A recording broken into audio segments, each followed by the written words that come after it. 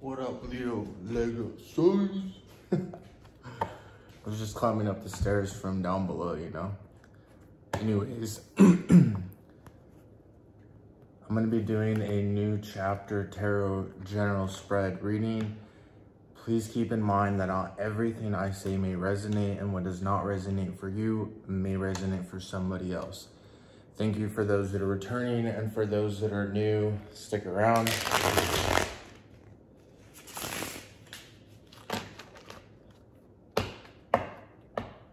So, you know, I kind of just started, I've been reading tarot cards probably since I was like 16, but I didn't like actually create a channel until last April. And while I may be somewhat of an expert with the tarot and my psyche, I feel like I still have more to learn about the zodiac signs, like each specifically. So my friend gifted me this book for my birthday. It's called, ooh, I didn't know they had this in the back. What is this? I'm gonna open that carefully later. Oh, it's a 18 by 24 inch wall chart. Perfect. All right, it's called In Focus Astrology, Your Personal Guide, Leo. So I'm going to look into Leo.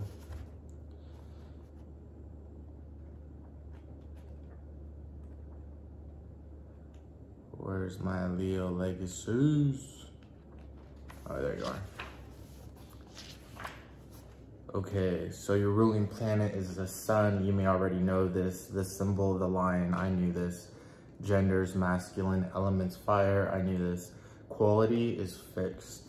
So this is a masculine fire sign. So these people get jobs done quickly when the need arises.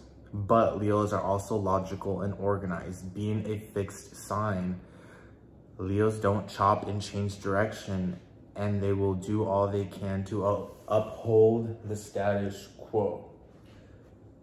Leos are so capable that they are easily irritated by those who don't do things as quickly and efficiently as they themselves do.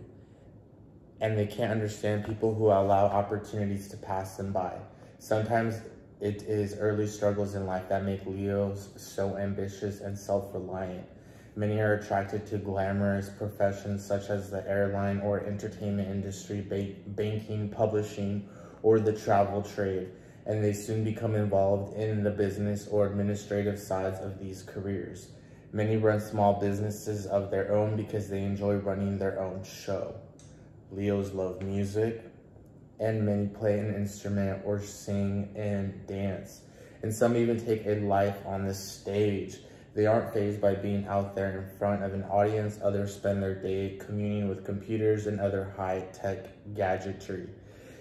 There are people of this sign who are not glamorous, charismatic, or successful in worldly terms. But these people put their considerable energies into ensuring that their children go as far as they possibly can in life. Leos tend to marry and produce a family when they are still young, and their children quickly become the light of their lives. These affectionate people make loving partners and wonderful parents because they allow their children to get away with bad behavior. Leos value honesty, decency, loyalty, and generosity. And while some can be arrogant and unpleasant, and most have a good moral compass. Leos may look grand and may want to be in charge and to be treated like royalty. Ooh, king of the jungle. But in reality, they are great big softies and who love to give and receive affection. Under normal circumstances, they are warm-hearted, generous, sociable, and popular. But they can be very moody and irritable when under pressure or when feeling unwell. Leos put their heart and soul into whatever they are doing, and they can work like demons. but they cannot keep up the pace for long and need to stretch out the sofa and rest when fatigue sets in. They also need frequent holidays in order to recharge their batteries. These people always appear confident and they look like true winners. But their confidence can suddenly evaporate, leaving them unsure and unhappy with their efforts. They are extremely sensitive and cannot take a ridicule or even much teasing. Most are good homemakers and great cooks, but they love eating and socializing with others over a nice meal and good glass of wine. Some spend money on luxuries that they can't afford, or they spend money on their family when they can't really afford to do so. They love the status and lifestyle that proclaim their successes. Leos are proud and have very high standards in all that they do. And most of them have a great integrity and honesty. Leos can stand on their dignity and be very snobbish. Leo faults are bossiness and short temper, and their arrogance can become insufferable. In loving relationships, Leos are loyal and will go the extra mile for their partners. The fixed nature of this sign means they prefer to stay with the same partner for life, but they can start looking around if the partner doesn't appreciate or love them. They are also able to bear a grudge. Many Leos are good dancers and many worry about their hair, especially Leo men. Makes sense. Lion, king of the jungle, you're worried about your mane, right? And you love to dance. I was killing it on the dance floor recently at a wedding in Cuernavaca, Mexico, town of the spring, aka Hollywood of Mexico. It's a truly beautiful town. I love going there, and I think I definitely ate the most that I've ever ate in a short amount of 48 hours in comparison to the entirety rest of my life. I was only there for a short amount of time, so I had to make sure that I ate everything I could that I don't regularly eat here, because things there just don't taste the same as in the US. Or things here don't taste just the same as in Mexico. All right, anyways, let's go ahead and let's jump into your reading. So I learned a lot about you from here. There's more that I can learn, but I don't want to bore you with having to make you hear about yourself. Because you are arrogant, confident, self-conceited. Should I compliment your hair? No, I'm just kidding. Okay, so we have the Six of Cups. Boom. Spirit guides, angels, give me the cards that I need to see for Leo. We have the Eight of Wands.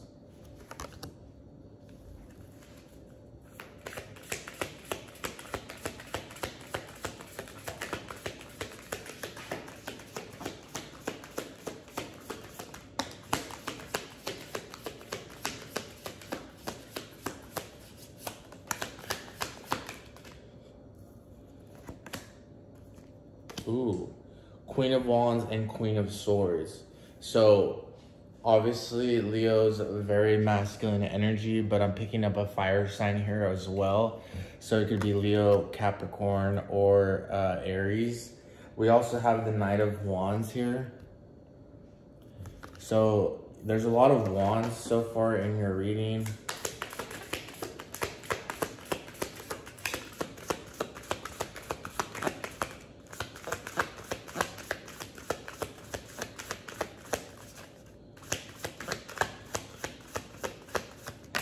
Ooh.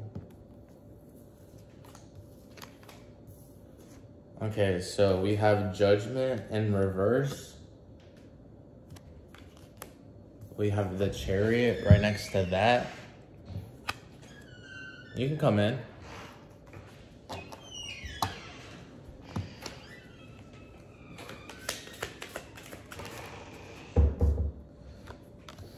We have the Fool and the Star in reverse. What's your zodiac sign? Leo? Libra. Libra? Yeah. Swear. I swear. It was your birthday recently? Yeah. When? Was I here? Yeah, it was October 18th. Oh. I don't celebrate my birthday. Oh. Alright, so we have the Fool and the Star in reverse. Now let me pull 3 more cards and I'll clarify the Queen of Wands with the Queen of Swords. See what the Judgment's about as well.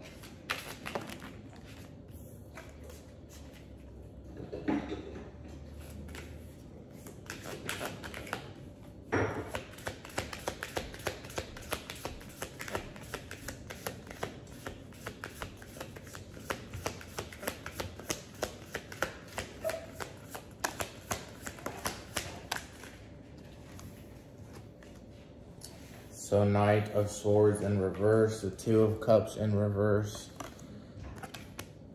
And then we have the Ten of Swords in reverse. Ooh. And at the bottom of the deck, your challenge is the Ace of Cups. Leo, Ace of Cups is your challenge. So immediately from the top, your beginning of the reading, you have the Six of Cups. There's definitely a new start, a new beginning in your life.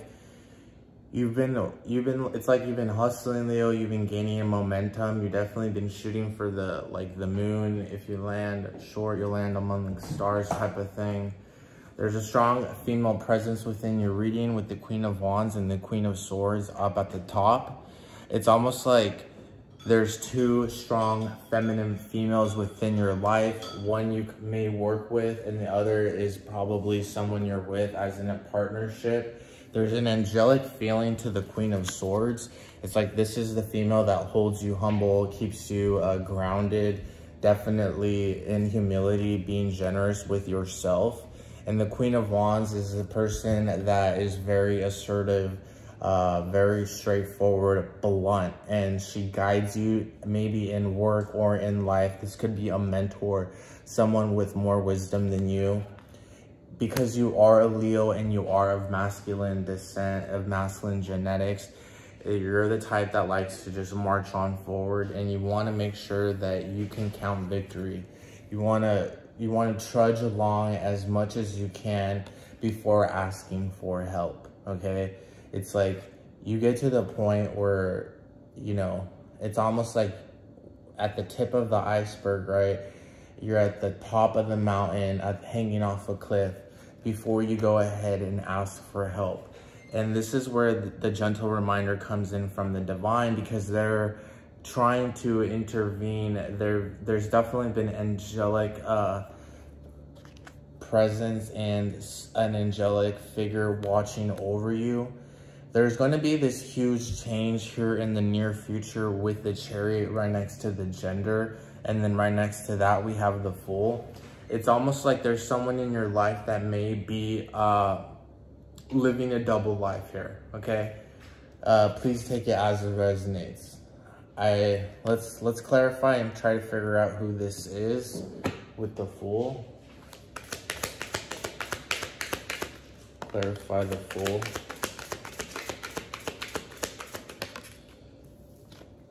Okay, so we have the Sun and the Nine of Cups.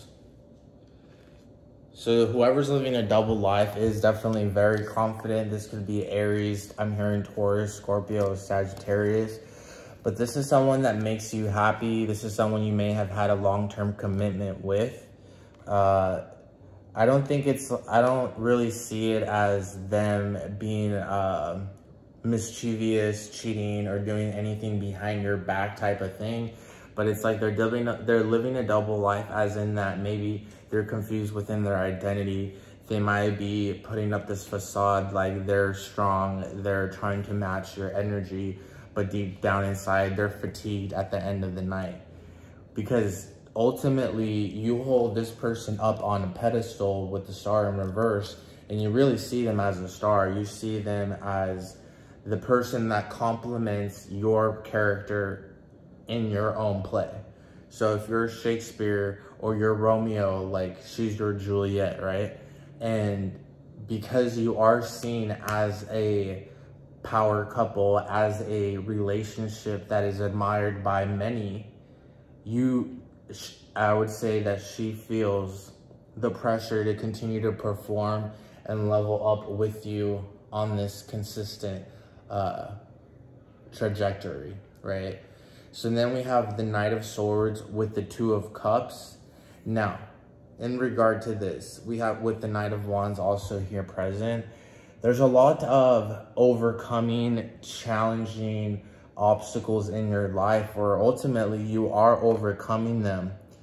And, you know, there's a lot of messages coming in currently for you. I can hear like this high vibration, high frequency ringing in my ears. It's like there's a lot of chatter in regard to you and your relationship. You may be someone and in a relationship that may be in a public eye, or there's a lot of chatter about your relationship, what may be happening behind the scenes, and what people don't know they're making up. And this is ultimately draining, again, for your significant other, because she's a type that's honest, straightforward, and if she doesn't like something that is being said or heard about her or him, please take it as it resonates, then it takes a lot of willpower to take a step back, take control, temper the emotions, and proceed mindfully with a way to respond versus react. Now, let's go ahead and jump more into your reading, because I'm also picking up like divorcee vibes, maybe someone that you recently divorced but is still like within your life, or it's like kept under the wraps, kept hidden. It's not for public knowledge, it's only for within the immediate family. But you know, there's loopholes within everything, and there is happiness here, you know, in the overall reading here to the right. So let's clarify the sun. Clarify the sun for me, please. What's the sun about?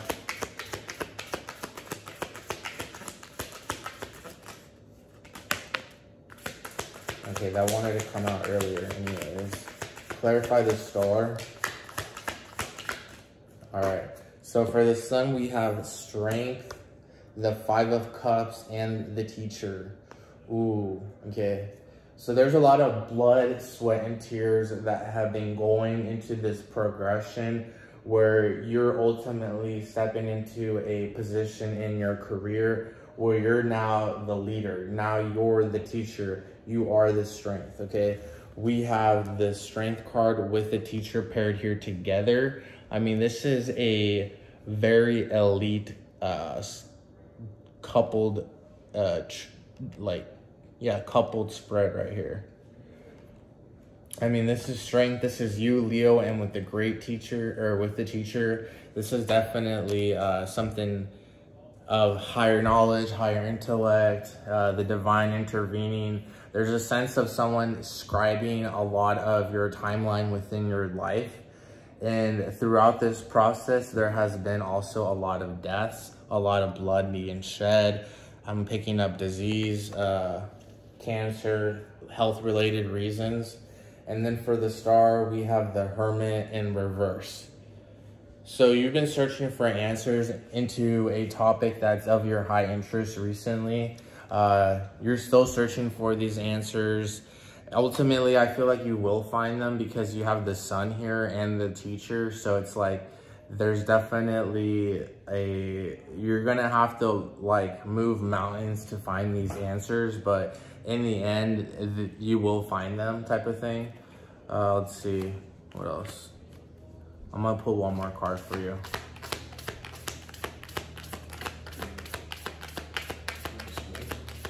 Do I? Yeah, I'm gonna try. Hold on.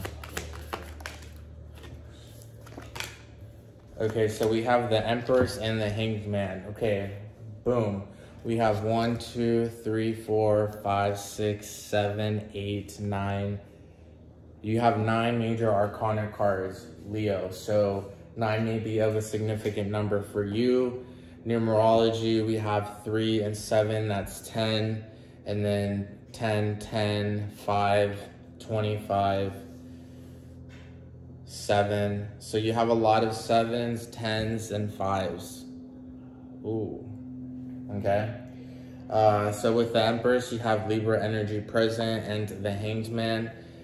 There's something big coming in for you here in the near future. Watch out for this. This is definitely going to feel drastic. It's going to be a change that's ultimately going to benefit you, Leo. So have good judgment on this, because it's going to come in fast. And I think that's why the Chariot is paired with the Judgment, because it's going to take more than just willpower to make a wise decision in the end. There's definitely going to be some type of intervention within the family to make a decision as a group, not as just the hierarchy of the family or the leader of the family. This is definitely a group decision. So Leo, if the message resonates, leave a comment down below, like, subscribe. When you guys do that, it really helps the algorithm of this channel so you can continue to get readings like this. And most importantly, Leo, do not forget to live out your best legacy.